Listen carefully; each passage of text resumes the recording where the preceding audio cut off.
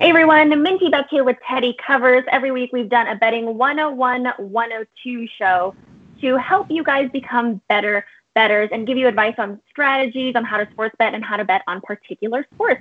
These have been super informative videos and really help people who want to improve on their betting skills as well as learn how to make better and more informed wagers. This week is going to be a popular topic because I see this question get asked every single day. How will COVID affect your handicapping? Truly, we've never seen anything like this, Teddy, and we've never seen sports completely shut down before. So this is a new time for us and a learning process as we go. Teddy has taken the time to jot down 10 tips he believes will help for capping during COVID. Hi, Teddy. How are you? Hey, Minty. How are you? And look, let's be very clear about this. All right. The answer is you don't know. I don't know. The odds makers don't know. The bookmakers don't know. The wise guys don't know. There's going to be a learning curve here. So what I tried to do for today's video, Lawrence? Yes.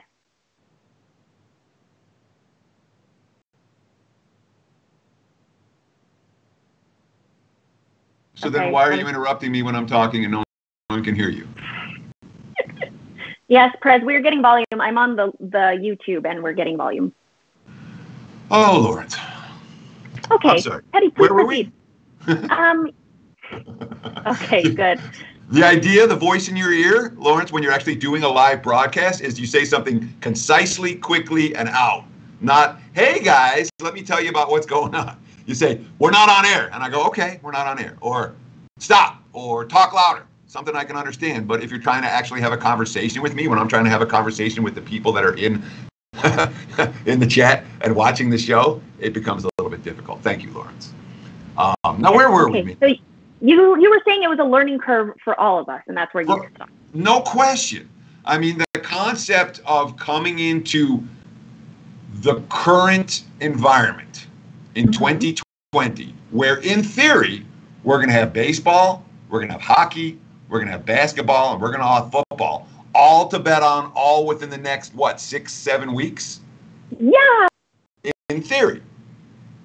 So what we're going to concentrate on today is A, what the market's going to be looking at, B, what bettors are going to be looking at, and C, what I'm going to be looking at in the post-COVID betting world or betting during COVID or however you want to label it.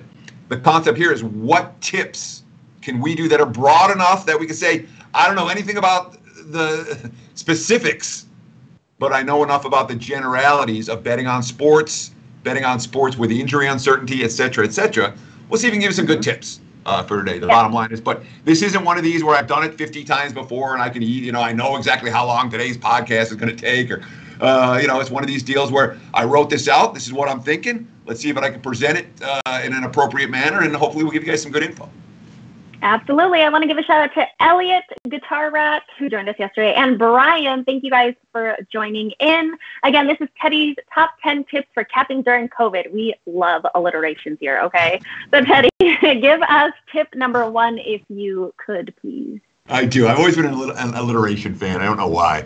But yeah, Teddy's top 10 tips goes for it, and capping during COVID goes for it. So this is a betting 101. It's in the betting 101 category. This is not a true beginner betting video, okay? It's more like a 200 level or a 300 level class or lecture. That said, it's betting 101s that we're doing, and this is about top 10 tips for capping during COVID. So let's start with what happens in the normal world, all right? How do lines get set? How do the markets adjust to the lines being set? The markets set the lines based on basically 5 factors in a normal world. They're statistical profiles. We call them power ratings. It puts a numerical rating for every team. There are betting profiles as well.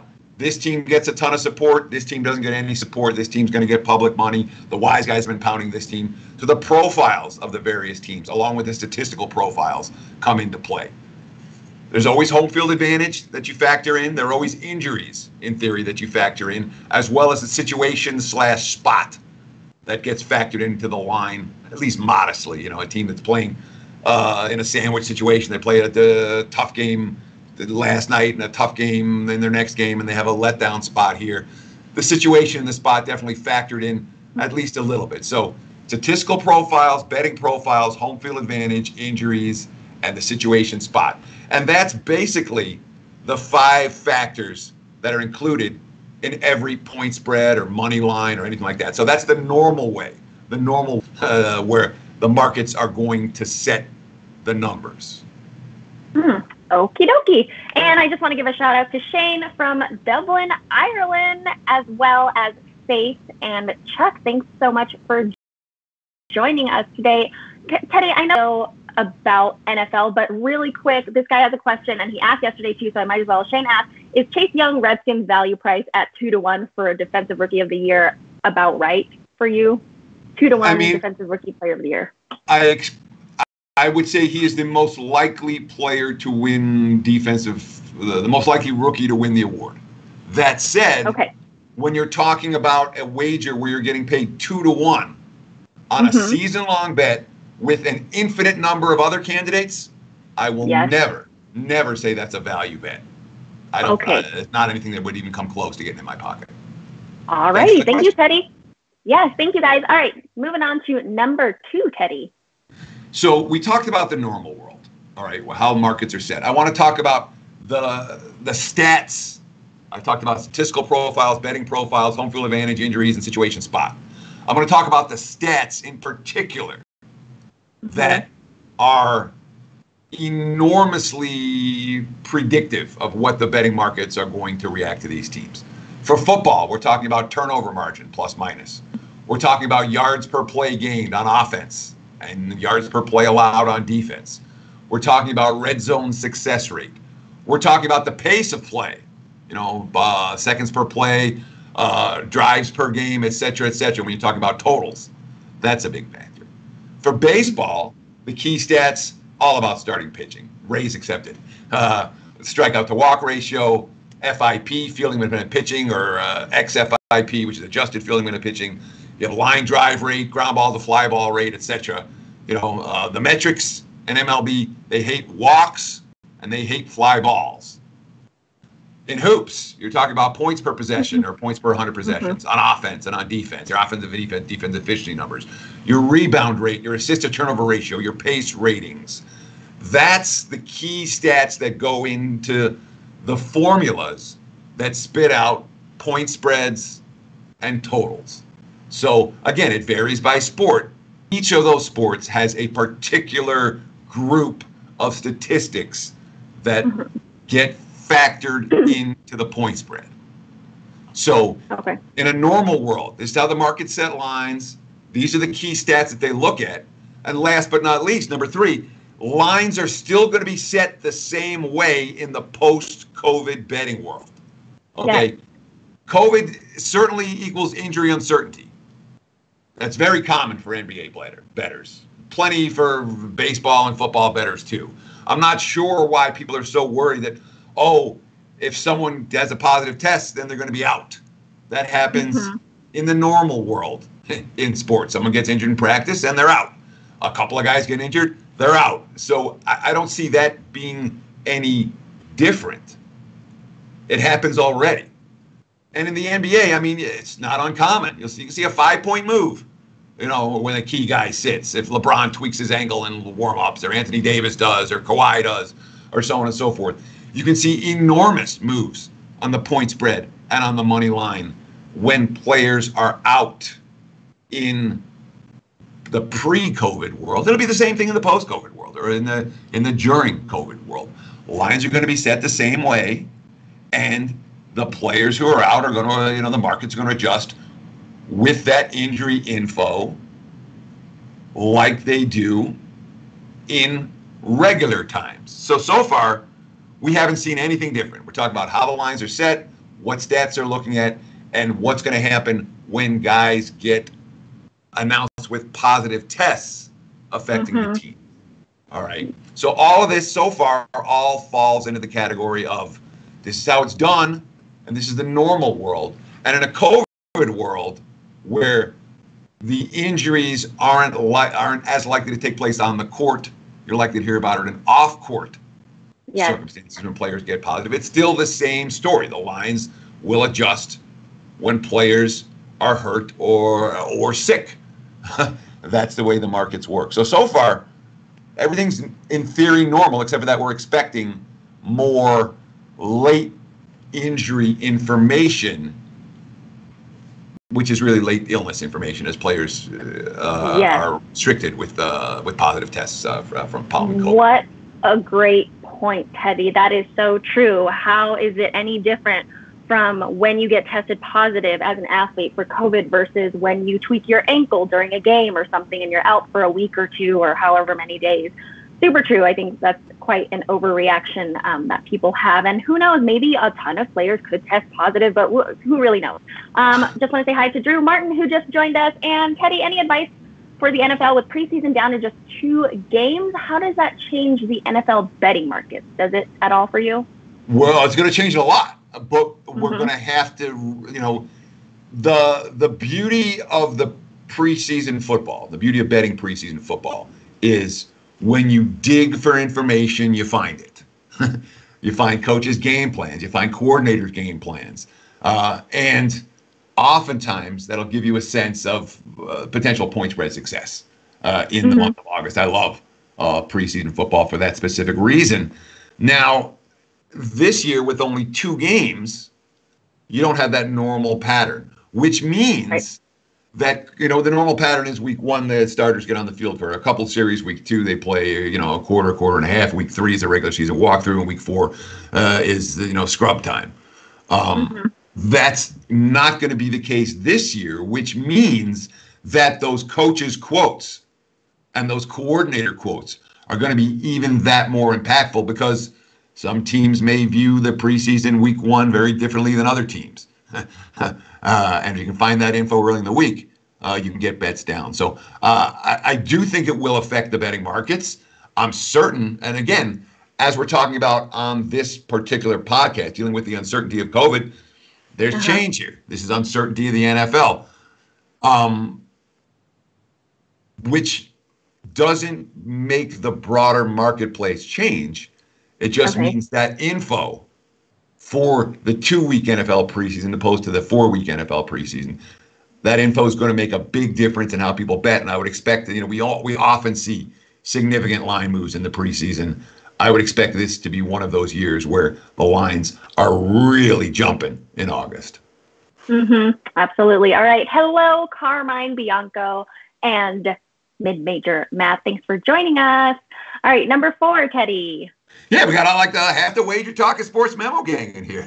Yay! Because we're all in the same boat. That's what I'm going to get to that. I left that to the end. We're all in the same boat. But the truth is, as cappers, as odds makers, as wise guys in syndicates, as recreational players, we are all in the same boat. Doesn't matter what end of it you're on. We're in a situation where a normal pattern has now changed. So we're all going to be making adjustments on the fly. So my issue number 4, I talked about the market weakness. In a normal world, this is my capping style. Okay. The biggest market weakness in the normal world is current form. And that means a team has developed a season-long statistical profile. And when a team can consistently play above that form or below that form, there's money to be made, period. If it happens early in the season, the markets tend to catch up quickly. Some teams gets off, they're red hot out of the gate, and the markets don't snooze. But if it happens 10 games into an NBA season, think about the Bucks last year, where they were the point spread monsters for 4 months. They were mediocre the first 10 games. The markets were another mediocre team, and then they were really good. It could be 50 games through an MLB season. The Nats last year at the 50-game mark, everyone's talking about they were 19-31. They ended up winning the World Series. Okay, if you bet the Nats after the first 50 games, you made a boatload of money. Okay, so the market weakness in the normal world is current form, when teams are consistently playing above or below their statistical profile, and that is not going to change in a COVID betting world. It's not. Okay. What could change is the consistently part of that. The biggest weakness of the market is when a team consistently is playing 5 or 10 points better than their power ratings would show. Okay. But there's a potential in this COVID betting world for a little bit more randomness, where, all right, yeah, they're playing better than their season-long statistical profile, but the consistency level isn't there. That's something that we all are going to have to look for early on. We don't know that it's not going to be there, but the potential for randomness is probably a notch or two greater. So when we find those consistent teams playing above or below, the idea is find them early and bet on or against them every single game you can. Yes, absolutely. All righty. Dave, thanks for joining us today. He said, "You are so cute, Teddy." He meant to say it to you. Number 5, Teddy. I appreciate that. So nuance is going to matter. All right. When you're looking at, one of the things I look at very closely in MLB is what do teams do after they win the first 2 games of the series. Okay. You know, you can find teams, especially in the weekend series, they win Friday night, they win Saturday night, they go out and party Saturday night, they don't worry too much about Sundays. Yeah. Mm-hmm. Those are good teams to fade when they're $2 chalk on Sundays. Other teams tend to be more focused on the sweep. And again, you see that by examining the results closely. And you also see that by reading every quote you can find. Now, the markets don't know the difference about that Sunday matinee. Between, you know, the markets are like, this is pitcher A, this is pitcher B, these are the stats. We're not all that worried about the fact that they won the first 2 games of the series, and every previous time they won the first 2 games of the series, they go on Sunday and they're coming up and their games are going under the total and no one's showing. The markets and the betting, the odds, not likely to reflect that. Situational bettors will be aware of that. So again, we've talked about market weakness in the normal world, current form, and that doesn't change. In terms of situational bettors, who many bettors are, that doesn't change that much either. So again, we're talking, well, this isn't that different. That isn't that different. Yes, not that different. Sorry, people are chatting in here now. Someone called me cute. Okay, sorry, Teddy. All right, moving on to number 6. Multitasking. Sure. So I want to talk about COVID injury protection. You know, when and certainly when you're talking about season-long bets, you're not going to get any. You know, if a team has to deal with COVID and they have multiple starters that have tested positive, and that's going to ruin their season or affect their season. So I'm not really going to talk about the season-long bets here. I am going to talk about how to protect yourself for any given week or any given game. In baseball, you can list pitchers. You can't do that in other sports. Right. But listing pitchers is certainly something you might want to do this MLB season. It doesn't help you when a key batter is out, but it reduces, you know, it eliminates the chance that if you think you're betting on an ace and instead you're betting on a long reliever that's forced into a spot start, it'll solve some of those problems. So you can certainly list pitchers. But you can't do that in other sports. And inevitably, this season, you're going to be on the wrong side of some injury information or some COVID information. Yep. It's just, and when it happens, you say, damn it. But you don't say, everything I'm doing has been completely wrong. I'm going to forget all my basics. And, you know, some of the options to reduce that. All right. 1, bet closer to kickoff or tip-off. Yes. And that's really the option that you have. Or, again, don't freak out about it if you're on the wrong side of some of these. Players are going to unexpectedly sit. It happens across sports. It's likely to happen a little bit more in the COVID world. So you say, well, where can I find some edges? Well, there's going to be edges with deeper. It's hard to quantify. What is a deeper team? How much is a deep team worth against the spread? That, of course, when it's hard to quantify, it makes it difficult for the broader betting markets to factor in. We'll talk about the wise guy money in just a moment. But there's going to be some of this stuff that's all nuance that you can't really say, well, the fact that they're a deeper team makes them a point better or a point and a half better than they would be even if I'm measuring starters versus starters just because they're deep. But the bottom line is there at least is some chance to get, there's some edge with backing a deep team, and there are some options you have for betting. Normally I like to bet very, very early if I can, especially with the lines that are going to move. In the betting during COVID, I would tend to think that I'll be waiting until closer to kickoff / tip-off / first pitch to get a lot of my bets down. Okay. Mid-Major Matt brought up a good point. He said, I thought I read MLB won't be reporting positive COVID tests. Do we think NFL will be that way? I think I heard some MLB players test positive for COVID. I mean, I don't think specifically they've said who, but are they not doing that during the season? There will be an injury report of one sort or another. And whether a player has COVID or whether a player is listed as illness or whatever. Injury, whatever the differentiation is going to be, the players who are not playing will still be announced as being out.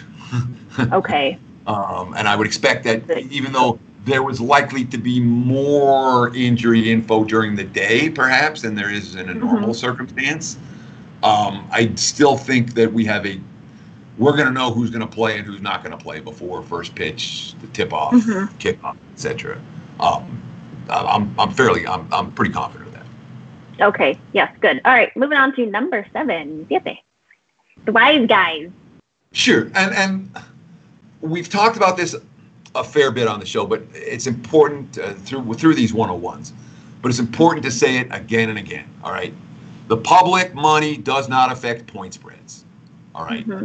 Point spreads are designed to beat syndicates, to beat wise guys. Okay. The wise guy money is still there. All right. Individual bettors may have withdrawn some cash to make it through the down times. Casual bettors, even some professional bettors, are taking money out of their bankroll to get through these months. But syndicates, they're well funded. They're not in position where they're needing cash withdrawals to pay expenses. I expect the syndicate money to be there every bit as much this fall as it's been as it was before the lockdown. And that means if there's syndicates money, the markets are going to move. That's what they do. So in terms of, are the markets going to behave in comparable fashion? Probably. Probably so. Because again, there may be a little bit less recreational money, but there'll still be plenty of recreational money. But the key is the wise guy money is still there. And as long as the wise guy money is still there, the markets are going to move quickly, and the odds makers are catering in terms of who they're trying to beat with their lines. They don't worry about the public. They're trying to beat the wise guys. So that, again, doesn't change.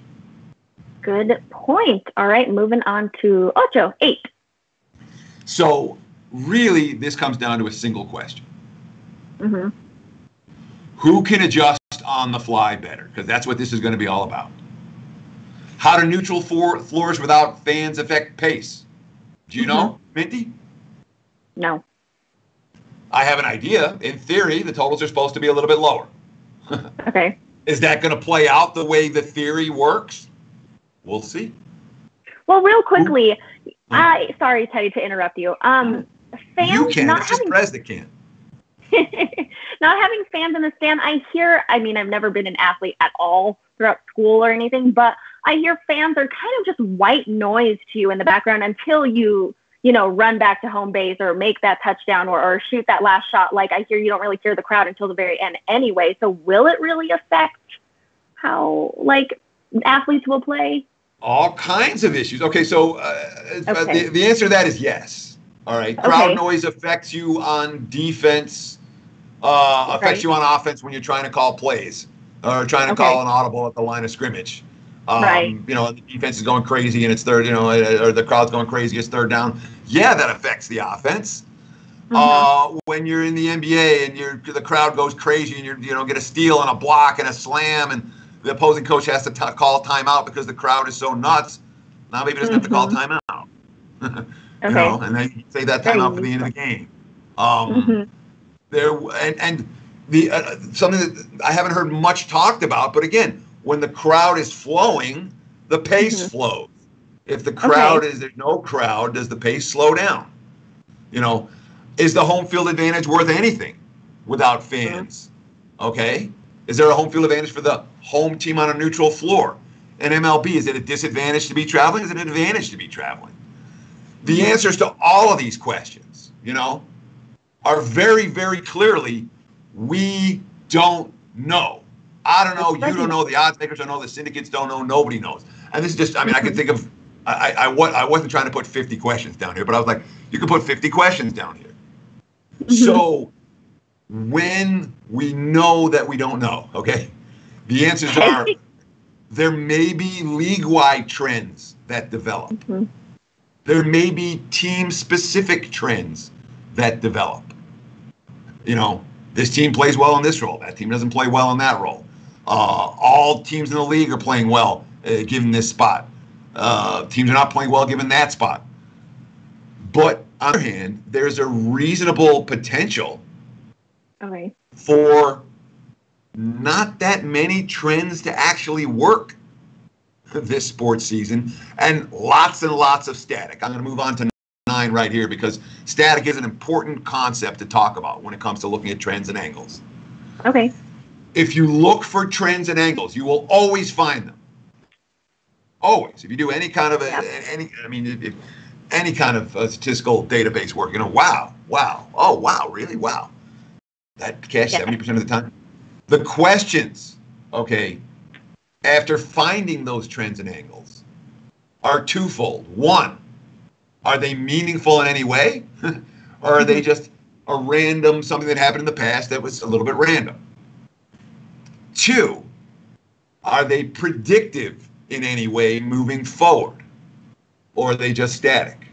You know, so wise guys love them statistical profiles.